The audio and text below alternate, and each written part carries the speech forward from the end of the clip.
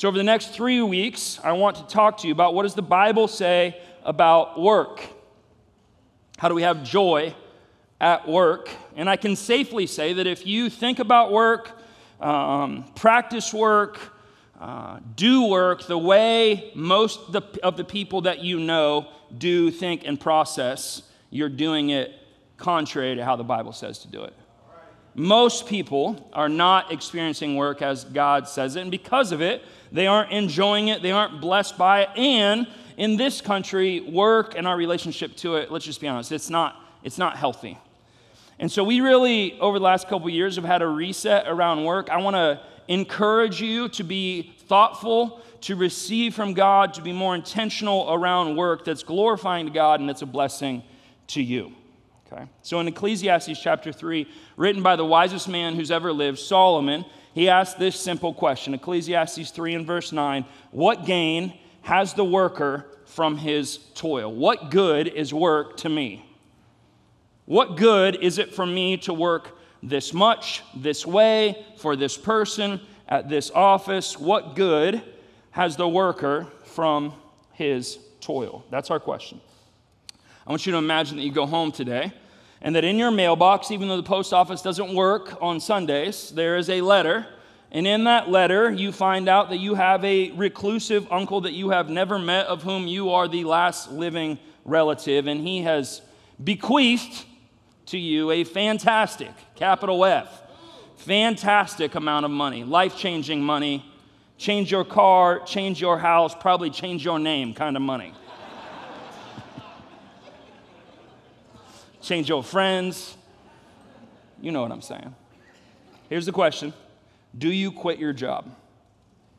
Do you quit your job? Now, pre-COVID, this is pre-COVID, 50% of you have already decided that you're quitting your job. You're just debating whether or not you're going to give notice. I'm just gone. I don't exist anymore as far as you peasants know. The other 50 of you are going to stay connected for whatever the reason is. But this is the American dream, isn't it? The American dream used to be that you had opportunity, that you had the opportunity to work. You had the opportunity to build something. You had the opportunity to provide for those that you loved, and you hoped that what you built provided for you after you were able to work. That used to be the American dream. Now the American dream is cashing out. It's cashing out. The earlier, the better. I want to create something, an app or a platform or a doodad that allows me to stop doing this thing that we call work. The sooner, the better. That's the American dream, to have to work as little as possible for maximum money. Come on, somebody. Rogers Curvin was an entrepreneur who had started 6 companies. Each of them was profitable. The 6th one was the most profitable. He found himself in a spot where he was able to fulfill that American dream, to cash out. And he started to fantasize about what he would do with the freedom from work, to be able to have more time for his family, more time for soul care, more time to invest in others, more time to have a good time. But before he cashes out, he wisely calls 3 friends who had already cashed out, who had already done what he was thinking about doing, and he asked them, how's it been since you cashed out? He was surprised to find out that of the 3, 2 of them had been divorced since their cashing out, and that each of them had had what he called a soul crisis, that they were struggling to get up in the morning with any sense of meaning or purpose. He was so shaken by the conversations that he decided to take 100% stock option to continue to work, but he said, you know what, I'm intrigued by this. So over the next few years, he embarked on a research project. He talked to 36 individuals, aged 30 to 50, all worth between $5 and $35 million. That's not with a B, that's with an M, but it's still pinky in the air. You know what I'm saying? 36 individuals, all of whom had cash-outable money. Nearly all of the 36 were depressed. 33 of the 36 had been divorced since the buyout. Of the 33 who had been divorced and been remarried, the average age of their second partner was 23. Come on, somebody. I have so many jokes. Most of them would get me fired, all right? All of them communicated that they had gone through this cycle of buying incredible amounts of toys and experiences and trips. They eventually found them all empty and boring. They sold everything off only to then be too bored to not rebuy them, and they had gone through several iterations and cycles of this. The thing that was interesting was that of the 36, 12 were Christians, but their experiences were almost identical. Faith was not the determining factor in their experience, meaning that there's something about the impact of work regardless of relationship with Jesus. Now, over the past few years, there's been some debate that has come from the pandemic. People want a different experience at work. We want more flexibility. We want less work. We want it to be more remote. We want it to be at home, more private, less intense, more affluent. There's a shift in where people live, where people work, how people work, who people want to work for and with. We call it quiet quitting, quiet hiring, quiet firing. Add to that this massive jump in artificial intelligence. A lot of us should be worried about whether or not our work is going to exist in the next decade. There is a cataclysmic, seismic shift in the American perspective on work, but ironically, the American dream remains. So here's some important questions. Does work matter? Does work matter? Does it have value in and of itself? Not for what you get from it, just in and of itself, is work valuable? And then here's where I want to land. Can I have a good life with no work? Can I have a good life with no work? The title of the sermon is The Good Life. Now, whatever your current answers or attitudes are about work, you take it there Monday through Friday.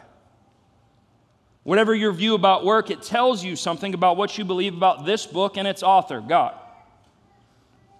There's a reason that we did joy before work, because if I had done work and then joy, y'all wouldn't have listened to the joy series. But I want to say something that Pastor Todd said at the Better Man conference. He said, if you're looking for frustration at work, it is there. But so is joy. It just depends on what you're looking for. It just depends on what you're looking for. So I want to give you the theology of work today. I want to say this is what the Bible says, and over the next 2 weeks we'll unpack it. I want to first give you a wrong view of work, and then I want to give you a biblical theology of work. And as I give you the wrong view, I just want you to not think about it intellectually, but apply it personally, because everybody in this room has influence and probably leanings toward one, if not all three, of these views of work. We are shaped by our culture. We are shaped by the philosophies and practices of our culture, and it's important for us to be able to call it out so that we can apply God's word to it. First of the wrong views of work is just the idea that work is a curse. And people in the church, we say that, this is a broken world. The world is sinful. The world is divided, and work is just caught up in this. The reason that work is so hard is because the world is so messed up. It's just a curse. It's a necessary evil. I'm going to spend the rest of my life getting up on Monday morning doing this thing that nobody wants to do. It's necessary evil, but we have to do it because I got bills, but it's a curse. Number one. Number two is that work is meaningless. Work is meaningless. There's nothing really to it. You're just punching in and punching out. Nobody cares. Nobody's paying attention. There's no significance. There's no value. There's no purpose. There's no joy to be had in it. And well-meaning Christians, sometimes we don't think all work is meaningless. We think only certain work is meaningless. And that's where we come up with this idea of I have a secular job. Tim has a spiritual job. I have a secular job, which means I'm a teacher, or I'm an accountant, or I'm a plumber, or I'm an iron worker, or I'm a whatever you are. If I did what Tim does or Todd does, then I would be doing significant work, but I'm not doing spiritual work. I'm doing secular work, and for the rest of my life, I'm going to do secular, meaningless work because God cares about the communion table, but not the conference room. Thirdly, is that work is a means to an end. And this is where most American Christians land. That work isn't so much of a big deal. It's really what work gives me so that I can do things that are a big deal. So money, for memories, most of them on the weekend, in the fall, as long as Mahomes is our quarterback. Or the Royals return to. Okay. Yeah, it's not what I do Monday through Friday. It's what I do Friday night through Saturday night, try to recover so I can show up respectable on Sunday morning at church. Yeah, that's what my work is for. It's for memories. The other one is money is for memories and money is for more. Right? I work so I can have money to get what? I don't know, just more. More stuff, more shirts, more experiences, more cars, more houses, more vacations, right? How much money before you be content? I don't know, just more. How much more? I don't know, just more than I make right now. And it's amazing that we never get to a spot where we say it's enough. It's just more, which puts us on this doom loop of I'm working for a thing that has a subjective goal that will never get filled. The third is money for when I'm mature, when I retire. And I'm going to retire. I'm not going to do what I don't want to do. I'm not going to boss me around. I'm going to only do what I want to do. And I hope that I live long enough to spend the money that I made doing the work for when I'm mature. Please, God, fix our healthcare system in these United States so that I can spend the money that I made trying to get to the spot where, okay, so if any of these make sense to you, if you believe any of these, you are likely of the non-notice giving type. Here's the problem. You are going to spend 150,000 hours of your life doing a thing that you think is a curse, is meaningless, and is for something else. 40% of your life, and I'm not even counting sleeping, you're going to spend doing some type of work. So if you think that work is a curse, if you think that work is pointless, if you think that work is only for Friday night, well, no wonder you struggle with joy. No wonder you struggle with depression. No wonder you hate Monday. No wonder you put all of your effort into planning your vacation. Because you believe things that push you in a direction that's away from work as a blessing. So what is a theology of work? Now, what does the word theology mean? It just simply means the study of God. So we study God to understand work. We study God to understand joy.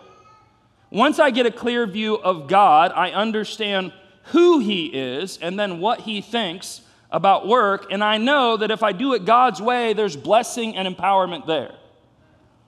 So in the Bible, there's several ways that you can understand the Bible. Well, one of them is to understand 4 different movements of Scripture, 4 different movements of God in Scripture: creation, fall, redemption, restoration. Creation, fall, redemption, restoration. So let's just go through them. In the beginning, nobody would say that wasn't the good life. I mean, the garden was pretty sweet. No sin. I'm good with God. I'm good with my spouse. I'm good with creation. Everything grows.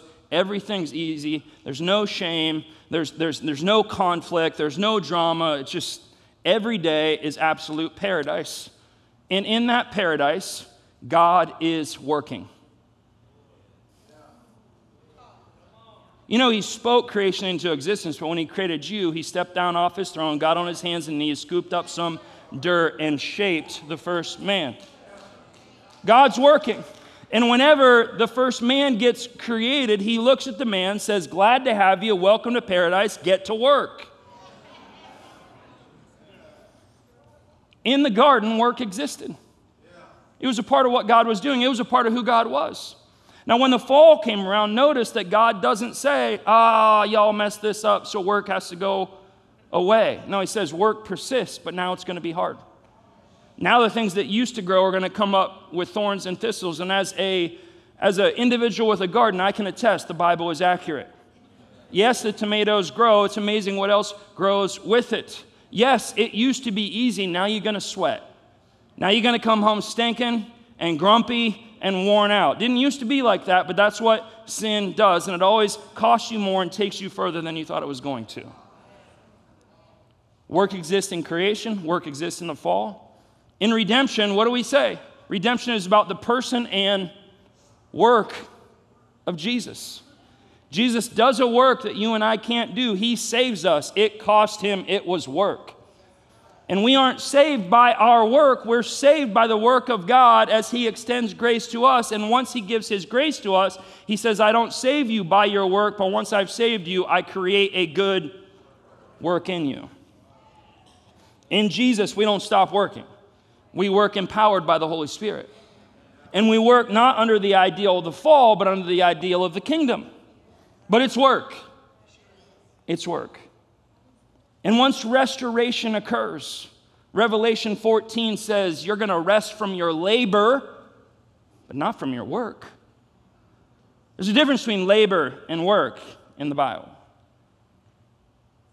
Work exists in heaven. It existed in the first paradise. It's going to exist in the second paradise. There's no unemployed angels in heaven now, and there will be no unemployed saints then. This idea that we have of heaven as a vacation where we turn into chubby angels floating around on clouds, suddenly musicians with harps, and do nothing. That's more of an American dream than a biblical one. Work is a theme all the way through the Bible. And at the center of work is a God who works. Not a God who runs from work or demeans work or condescends to work, but a God who does work and invites his followers to appreciate the work that he does and enter into the work that he does. You cannot read the Bible without understanding this simple idea. A good life is impossible without good work. A good life is impossible without good work. Now, if you're paying attention at all to the culture around, that runs headlong, antithetical, T-boning in the intersection of our beliefs. A good life is impossible without good work. A couple of reasons. Number one, because work provides dignity. Work provides dignity. God hardwired humanity to have and to take dominion. So God creates this garden. He creates man, and he puts man into the garden. And he says, I want you to take dominion. I want you to grow things and build things. And where something's acting crazy, I want you to bring order to it. And the work was intended to be fulfilling to the man and to his wife as they did the work that God initiated in them and then through them. Interesting text in Ephesians chapter 4 about thieves. Listen to what it says. Let a thief no longer steal. Most Christians, we stop there. Hey, if you're a thief, stop it. Stop stealing stuff that isn't yours. It's not right. It's wrong. Be warmed and filled. The Bible doesn't stop there. Ephesians 4 and verse 28, let the thief no longer steal, but rather let him labor, doing honest work with his own hands. Some translations say good work. Do good work. You want to teach a thief how to not steal? Teach him to work. Give him a job. Why? So that he might have something to share with anyone in need. This is amazing. You want to teach a thief to not steal? Don't tell him to stop. Give him a job. Why? So he can get his hands dirty. So he can walk with his chest out. Why? So he connects his work to generosity. This is for free, but I've talked to a handful of mostly young men who are coming to this church. They find out about it, and they've spent some time in incarceration. I had a guy talk to me a couple weeks ago. He says, I can't find a job. He said, I go to places that say that they're Christians. They won't even let me in the front door. Before you get judgy about that, I get it. Don't you? I get it. But we're people of redemption. We're people of redemption. And I just want to say that if you're in here today, or if you're watching online today and you've spent some time in incarceration, it's not who you are. And God's not done with you. And if you want a job, I'll help you get one. Now, listen to me real carefully. If you're going to be trifling and hustling and acting a fool, don't come see me. But if you say, I used to be, but I want to be, we'll help you. I can connect. I'm dead serious. I'll be down here. And I'll connect you. I had a guy come up to me after the first service. He says, I've got XYZ connections. If you need a job, not a hustle. If you need a job, probably not a job you're going to love, but a job that you can walk around with your chest out. Come on, somebody. Okay? Meet me down front. Meet me down front, and I'm dead serious about that. All right? Why? Because work provides dignity. Work provides dignity. Number 2, work provides purpose. God connected his work to our work. The Lutherans say that work is the fingers of God. It's the fingers of God. Now, what's interesting about this is that God doesn't give Adam an easy life, does he? Listen, farmers, they work harder than you. They do. They don't stop at Starbucks on their way to work. You know what I'm saying? No. Farmers come home tired and sunburned. Farmers work for a living, and Adam was a farmer. It's interesting to me that God doesn't put Adam in a nice air-conditioned office. He says, get out to that field and work, son. And you can imagine that Adam, if he knew better, would have been like, for real? You want me to do manual labor? That doesn't sound easy. And I imagine that God would have said, it ain't easy, but it's good. It's good, and it's purposeful, and it's an extension of what I'm doing in the world, son. So part of finding purpose in work, this is really where the rubber meets the road, is understanding the reason that God created work to begin with.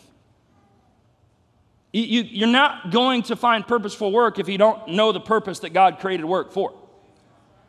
And then once you understand it, the only way to experience it is to do it God's way. So hear what I'm saying. If you do work the way the rest of your coworkers do work, it is not purposeful. It will not feel purposeful because it isn't. But if you do it God's way, then God's blessing is behind God's purpose. So how or what does God say work intends to do? First in you and then through you. Are you with me? Okay, number 1. God says that work intends to serve people. Work isn't you-centered. Work is other-centered. Now, look, I could go on and on and on about this, but for 90% of us, that is our problem. The reason you're miserable is because you think that you go to work for you. You go to work with an expectation that it's going to feel a certain way, it's going to respond a certain way, you're going to get paid a certain way, and your expectation is premeditated bitterness. You're just going to work with a chip on your shoulder. I know it ain't going to be like that because my boss is a blah, blah. Hey. If you're a Christian, you ain't going to work for you. You're going to work for others. God saw the dominion of man as flowing from man's relationship to God and then extending horizontally to the creation that he had dominion over. So watch. I receive from God and I give to others. And as my relationship grows, my dominion grows. And as my dominion grows, the blessing around my dominion grows. Lester DeCoster says that work is the form in which we make ourselves useful to others. Work is the form in which I make myself useful to others. Now, in our culture, hear me, in our culture we have a problem because we have a growing view of the sacredness of the individual. This is the reason that we can't get along, because we're so fragile. Hear what I'm saying? The sacredness of me means how dare you disagree with me? How dare you not give me what I want? How dare you not be in lockstep with me? How dare you not serve me? How dare you not celebrate me? This is the reason that our country is broken. It has nothing to do with DC. It's about what is going on in our hearts. I need you to celebrate me, and when you don't celebrate me, I am free to attack you. The growing infatuation with the individual that is not commiserate to the growing infatuation to the common good.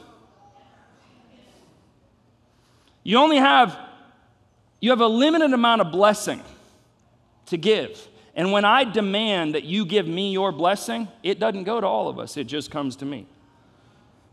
This is what's happening right now. Here's the problem, the great command. A lawyer comes to Jesus and says, Jesus, how do I be right with God? And Jesus says, there's two things. Number one, love God with all of your heart, mind, soul, and strength. And number two is like it. In other words, if you actually have number one, you will have number two. And what is it? Love your neighbor. A lot of Christians run around, say they love God, but they hate their neighbor. And here's what I need you to understand. That's not a thing in the Bible. You can't love God and hate what God loves. No, if you love God, you're going to love what God loves, and God loves people. It's sort of like you saying to me, Tim, I like you, your wife I hate. Well, guess what? Now we got to fight. A lot of Christians do this. I love Jesus, I just hate the church. No. It's not a thing. It's not a thing. So Christians are individuals who understand I am for others. Why? Because of how much I've received. And watch what's happening. This is really interesting. Post-COVID, work is becoming more me-centered and more isolated. Have you noticed this? Now, don't overhear what I'm trying to say to you. But there's this thing that's happening that I really want to try to work how I want, where I want, for how much I want, but for the same amount of cash. So I want to work at home, a limited amount of hours, and I would like a raise. Okay, now, just here's what I'm saying. Hear what I'm saying. If you can pull that hustle off, do you, all right? But do hear what I'm saying. If I were the enemy and I could get all the Christians out of the workforce because they're all working from home, and I'm talking real tangibly right now, I'm going to do it.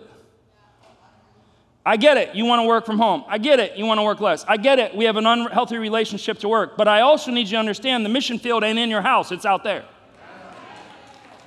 And if you abandon the mission field for a better work environment for you, just think spiritually about it.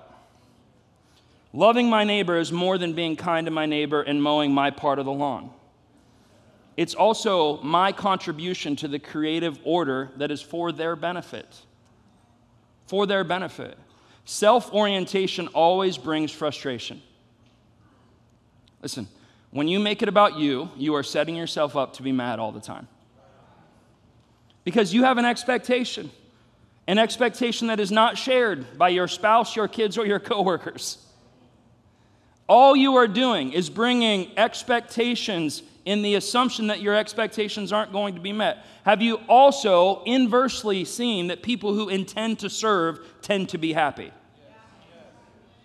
People that are selfish, always frustrated. People that want to be a blessing, always figure out a way to be a blessing and then are blessed that they get to be a blessing. The most satisfied people aren't those who don't work. Rather, for those who work to be a blessing to others. The best doctors don't do it for cash. They do it for their patients. The best artists don't do it for art. They do it for the experience you have when you see their art. The best preachers don't do it because they get to talk. They do it because they love their congregation.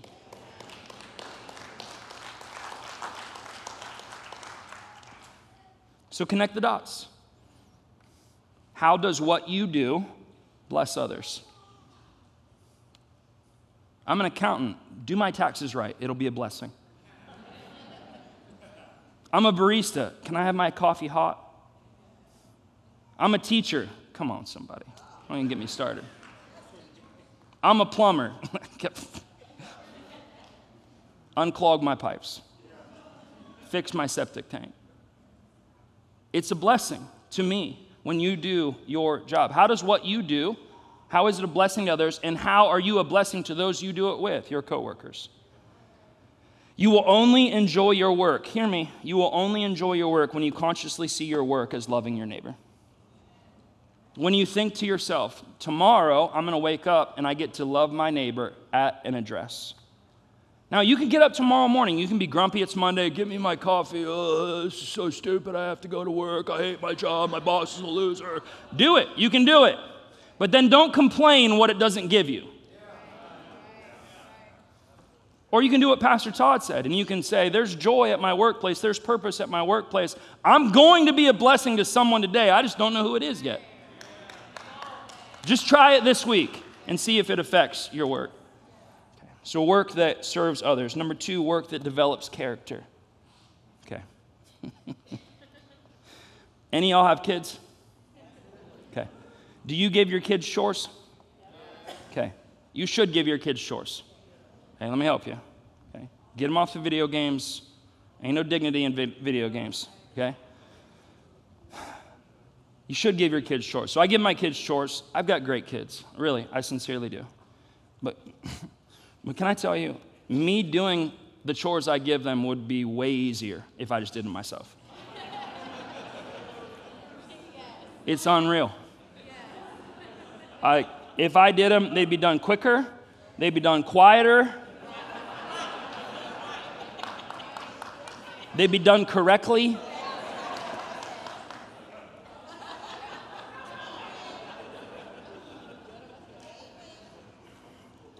I mean, it's amazing. Okay.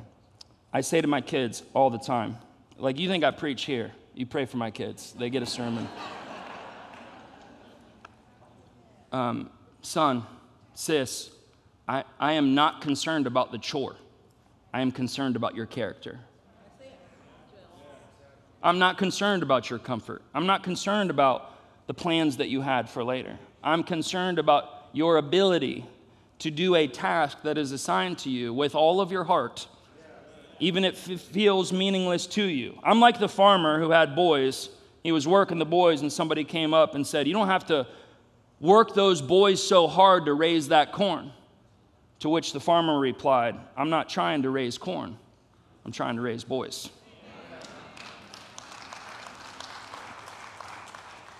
Listen, you got to teach your kids to work. If they don't see you work and you don't expect them to work, you're missing out on some character development. Work, and more specifically, employment, teaches you faithful stewardship. For me to act like something is mine when it isn't. My kids don't pay my mortgage. My kids didn't buy those dishes.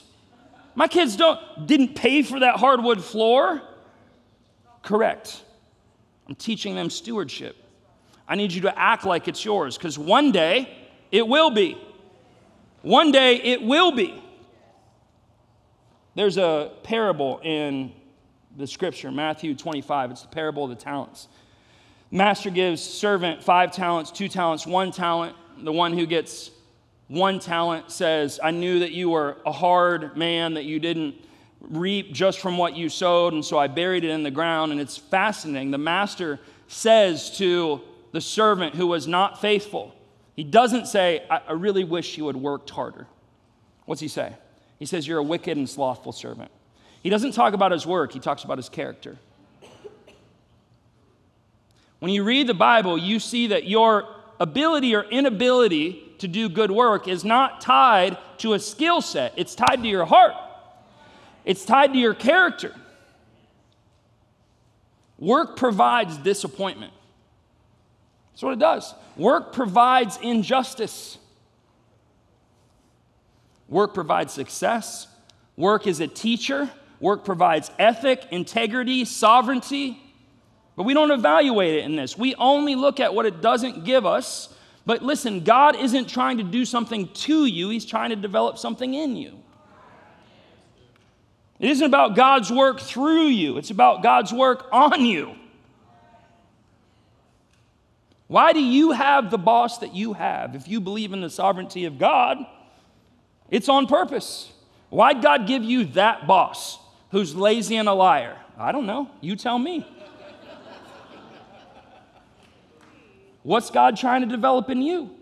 What's God trying to give you? Or what is God expecting you to bring that isn't there until you showed up?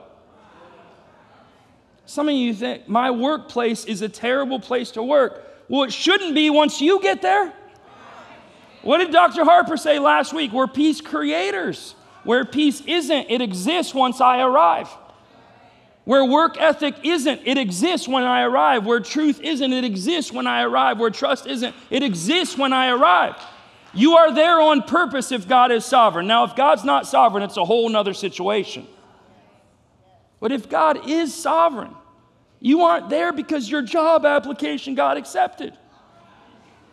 You're there because God intends you to serve others, and God intends to develop something in you as you serve others.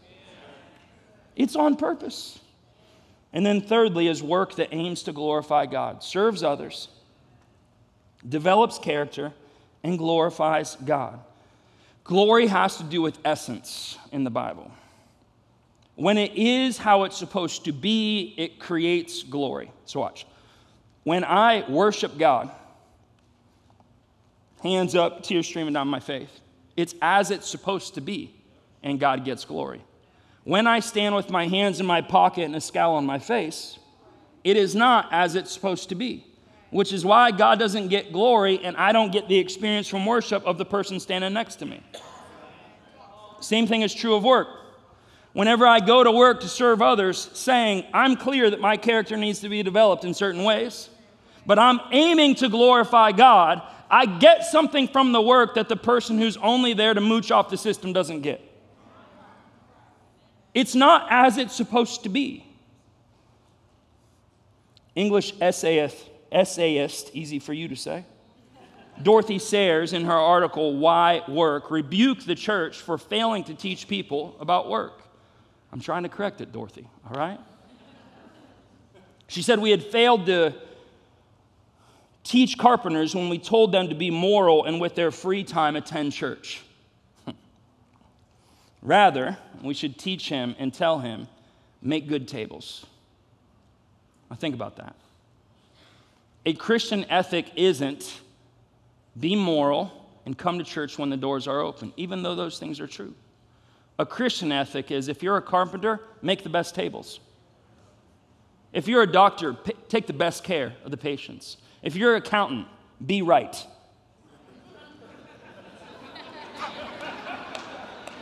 Right? Yeah. Do not use the word audit to me, right? Right? Yeah. Someone was talking to bricklayers, 3 bricklayers, and asked them what they did for a living. The first said, I lay bricks. Hard job. I did it 4 a summer, which is why I went to college. Come on, somebody. All right? Woo! If you're a bricklayer, respect. The second said, I build walls. Oh, wow, a little more vision than the guy who. The third was a Christian. He said, I build cathedrals that invite worship.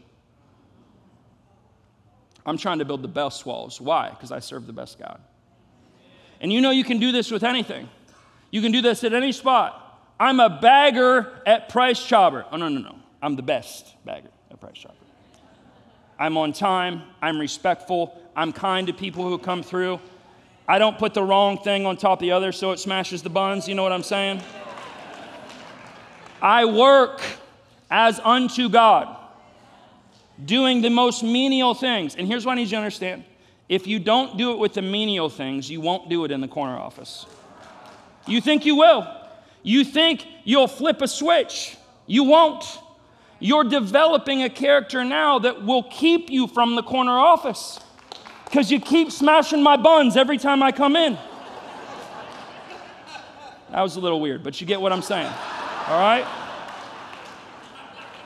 My coffee keeps being cold. My taxes keep being wrong. My plumbing keeps being clogged. My foundation is still askew. My windows are incorrect. You say you're a Christian. Well, I have good theology. No, you don't. You don't. You don't have good theology. Colossians 3, whatever you do. What I do is pointless. No, it's not. Whatever you do. I make copies. Make great copies. Right? Whatever you do, work heartily. Give your whole heart to it. Can I just say one thing that drives me crazy? I'm going to say it regardless. Is these kids with the AirPods in at work. Have you lost your mind? My kids have AirPods. And I've said every time I see a kid, now they're like, I know, Dad. Give your whole heart to it. I don't want to see your phone. I don't want to see the AirPod. Literally the other day, I went through a deal, and the kid's on his thing like this, and he goes like this, just a second. I was like, no, I didn't. But I wanted to. In my mind, I did. Yeah. Whatever you do, work heartily as for the Lord and not for men, knowing that for the Lord you will receive an inheritance for your reward. You are serving the Lord Christ. What you do matters, but who you do it for matters more. Yeah. Last thing, and I'll be in my seat. If you could make paradise, what would it be? When God made it, he put work in the middle of it. Which means the further you are from good work, the further you are from God's paradise. God, we love you today. And I thank you for your word. I thank you for your grace. I thank you, Lord, for the work that you have put before us. I thank you for the opportunity that it is to bless the citizens of this great city. Lord, it's difficult. I'm broken. They're broken. Systems are broken. It's corrupt. It's not set up to empower. It's greedy. It's unjust. Lord, we see it. We admit it. But Lord, we believe that you're bigger than it. And we are clear that we, as we heard last week, are your ambassadors to declare a kingdom, to exhibit a kingdom, to bring a kingdom that in many ways shows up through the fingers of God, the work that we do. Lord, I pray blessing over the teachers, over the cops, over the firefighters, the accountants, the plumbers, the factory workers, the bricklayers, the counselors, all of us with influence, all of us with opportunity. But Lord, I just pray that you'll call us into repentance in some ways. Maybe we've been struggling with work because we've been making work about us, because we've been expecting people to serve us. So would you empower us, give us fresh vision, fresh energy, fresh expectation to bring the gospel, to bring the kingdom, to be a blessing, to see our hearts changed and developed, to bring you glory in a way, Lord, so many of us are uniquely in that place, in that office, at that school, in that neighborhood. Help us, Lord, with the tangible elements of our faith, to see you as you are, see ourselves as we are, and to be faithful with the stewardship that you have in front of us. We love you, God. We thank you, and we pray these things in the name of Jesus. All God's people said, amen and amen.